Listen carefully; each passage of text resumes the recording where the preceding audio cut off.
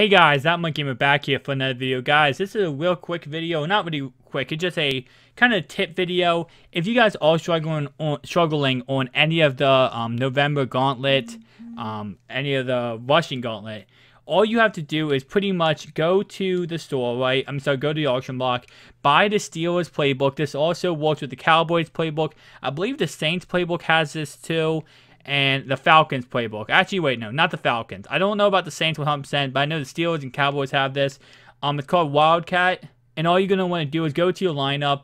As you can see, I do have currently the most, or man of the month lineup. But what you're going to do is your second receiver right here. This is the guy who's going to be running your Wildcat for you. Now, what you're going to want to do is put your fastest player in this position. So, for example, Ty Montgomery isn't my fastest player.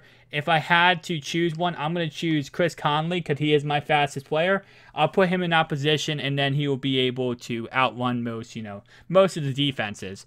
And that's all you're going to do is just put your fastest player in that position. And when you get into the game, go to Wildcat and run it like crazy. And it's amazing how easy it is to beat every single Gauntlet solo challenge, rushing wise, just by running Wildcat. So that's a quick tip video, guys. If you are having problems with the rushing Gauntlet for November, just run that one play. You will beat every single solo, I guarantee you. And probably, honestly, if you look outside the Gauntlet wise, you could probably beat any solo challenge with running the Wildcat. The computer cannot stop it. I showed you in previous videos how the computer is so bad against it.